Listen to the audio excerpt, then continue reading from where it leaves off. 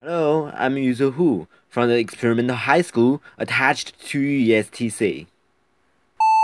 Optical fiber has a great impact on modern communication. So how the optical fiber system actually operate today? The optical fiber system mainly consists of three parts: the transmitter to create and send an optical signal, the fiber to bring it, and the receiver to receive it. In optical fiber communication, we use amplitude-shaped keying. Traditionally use an optical pulse as 1 and use no pulse as 0. To give a simple example, if the receiver checks whether or not there is an optical pulse several seconds, the first second yes, second no, third yes. Here we get the information 101. The way to send information for optical communication is similar to electronic one, but there seems to be a big difference in speed. In 2004, Bell Labs sees a new record for internet over copper by text named XGFast. XGFast delivers 10 GB per second connection speeds over short copper pairs. This great achievement seems to tap the full potential of copper cable. So what about optical fiber? The optical fiber system is even much more faster than this and available for longer distance. At 2012 FIO meeting, an ESA recording demonstrates 1.05 peps per second transmission over 3 kilometers of the fiber. Why its capacity for carrying information is so great? I like to show a theorem called Shannon-Hadley theorem, which illustrates the relationship among capacity bandwidth and signal-to-noise ratio. First, the latter has a great bandwidth. The bandwidth here refers to the difference between the upper and lower frequencies. When sending information down a copper cable, the frequency may go from 100 to 900 MHz. That's a bandwidth of 800 MHz. And when sending information down optical fiber, the frequency may go from 133 to 158 THz. It's a bandwidth of 25 THz. Also, because of the strong anti-interference ability of optical fiber for noise and electronic magnetic field, its signal-to-noise ratio is higher.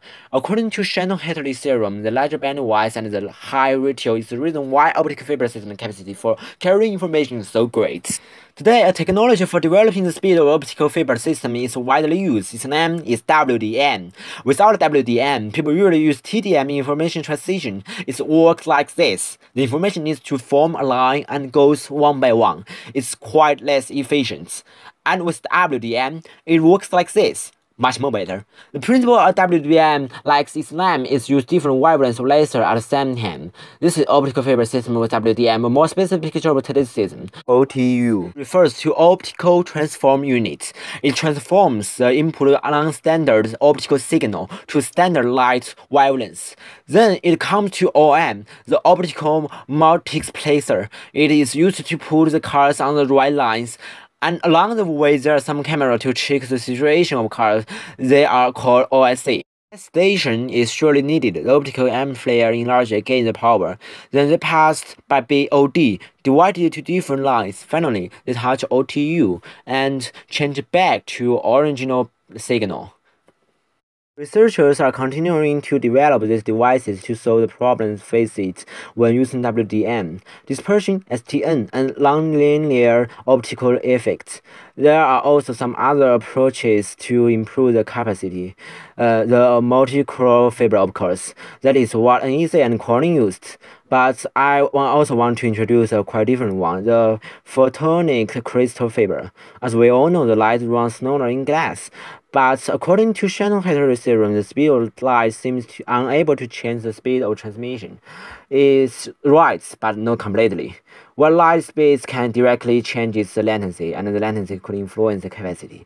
For example, the influence created by latency of ACK in TCP. The sender won't open the sending window before receiving the ACK if the sender's window size is 64 KB, assuming that the ACK response time is 1 ms. So in this link, the actual bandwidth is about 500 Mbps. That is to say, if in this case, even with 1 Gbps network, the speed could not touch 1 Gbps. Moreover, in the WAN environment, the delay of ASIC is hardly less than 50 ms. So in applications, especially for high-speed network, LTD is very important for the actual usage of the link. However, the problem of latency is not important in most situations today, as speed demands is still not too high. And although it claims that achieving the combined value of loss bandwidth and low latency, the loss of bandwidth are still worse than traditional one. Besides, it's too expensive. So it is more expected to use in area like supercomputer, financial trading, and cloud computing today. But I believe that as media tech is continuing to develop, the demands for larger bandwidth will never disappear. The future world should be a highly informationalized one, and all of those innovations will lead us to such a great world.